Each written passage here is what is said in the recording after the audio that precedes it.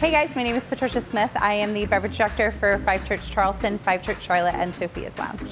So we are making the Viper, and it is one of our signature cocktails at Five Church. It's been around for years and years. It's a refreshing play in a margarita with a little bit of cucumber water and some cayenne for a little bit of kick. We're gonna start with high quality Blanco tequila.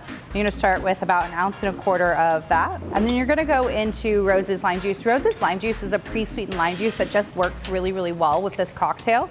You're gonna just do a little bit of that, followed with a little bit of triple sec. Triple sec is any sort of orange flavored liqueur, so anything that you have at home will work. Next, we're gonna do just a dash of simple syrup just to sort of sweeten things up a little bit. And then our cucumber water. And you can make this at home with a partially skinned cucumber, and you're gonna do it with about 1/2 quart of water, blend it up and put it through a strainer or a coffee filter, and you've got cucumber water. So then on the top, you're gonna go in with that cayenne that I was talking about.